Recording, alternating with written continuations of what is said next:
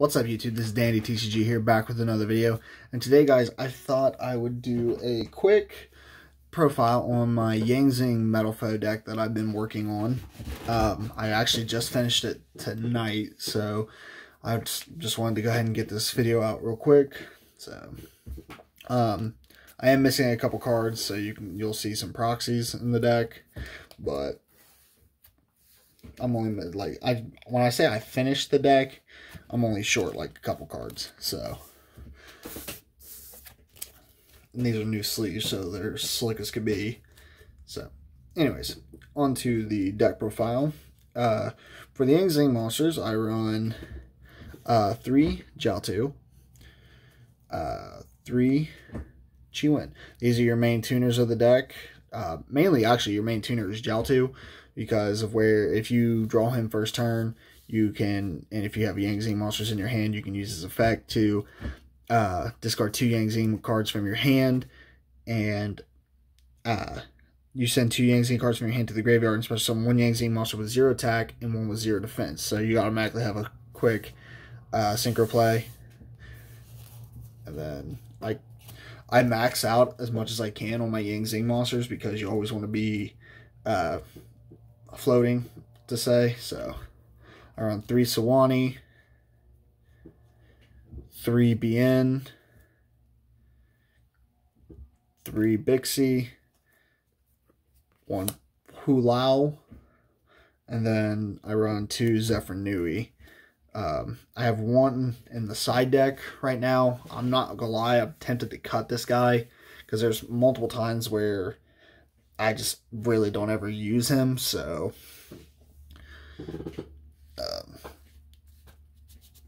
so that's it for the Zing monsters. Just slide them up out of the way if I can, without completely destroying my setup. There we go.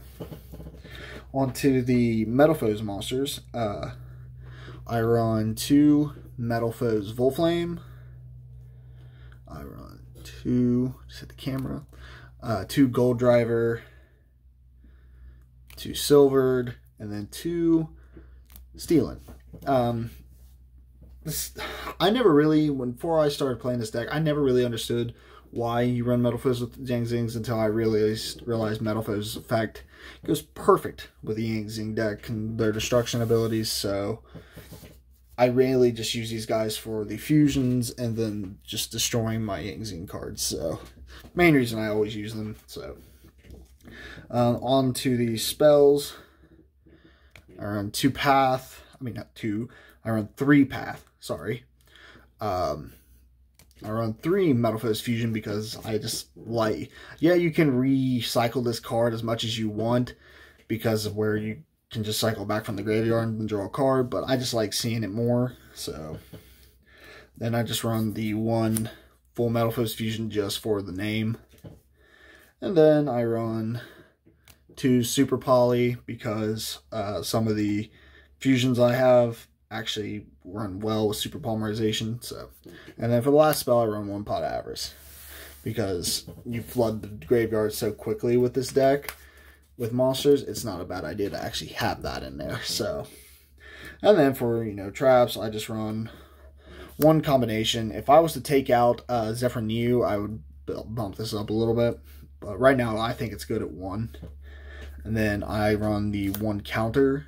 That's all you really need to run it at, really. So, and then just for the last 2 traps, I run 2 Infinite Permanents. Like I said, I'm just waiting on my second copy to come in, so that's why he's proxied. But yeah, that's the main deck. We'll go ahead and move on into the extra deck.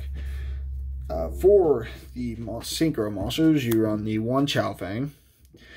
Then you run 2 Baxia and 1 Yazi. These are your main 4 Zings, because, Dingalong's banned. It's nice setting up a Yazi or a Baxia board with them not being able to be touched by spells and traps. So it's really nice. And then, Yazi being able to be boosted up to 31, and Baxia being able to be boosted up to 28. So really good for those.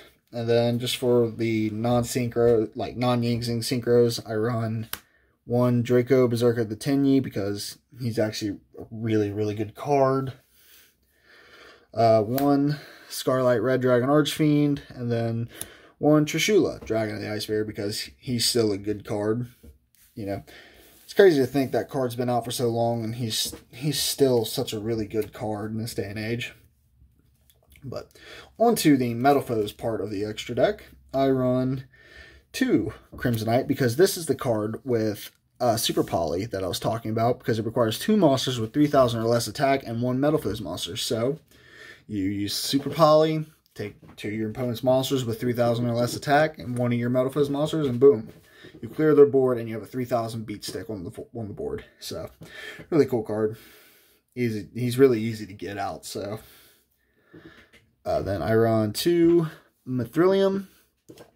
Mithrilium's mainly your main boss Metalfoes monster, because where you can target 2 Metalfoes cards in your graveyard and 1 card on the field, and shuffle the targets from your grave into the deck, and then return that target to the hand, on the field to the hand. Really good. So since you're not destroying or just sending it to the graveyard, just bouncing it back, it's really good. And if you send it from the field to the graveyard, you can special summon 1 Metalfoes Pendulum monster from your grave or face up extra deck.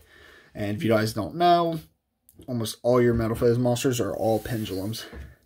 And then for the last of the Metalfoes cards, I run 1 Alcahest, just because the fact that he's able to take your opponent's monster during their turn is actually really good. So, and then Orichalc, he's just there for another name, and he lets all your Metalfoes monster, when they attack a defense position monster, they do double piercing damage. So, really good card. I run 1 Relinquished Anima, because it's a good card, helps disrupt stuff. And then the 1 card I'm missing is Halqifibrax, or Needle Fiber, because, you know, you run 6 tuners in this deck, so he's able to target all of them. So, yep, that's it for this deck profile. If you guys did enjoy this, and if you guys have any kind of suggestions you'd like to leave me, please be sure to leave them in the comments down below. And if you did enjoy this video, hit that like button and subscribe if you're new. Your support is greatly appreciated, guys. Thank you.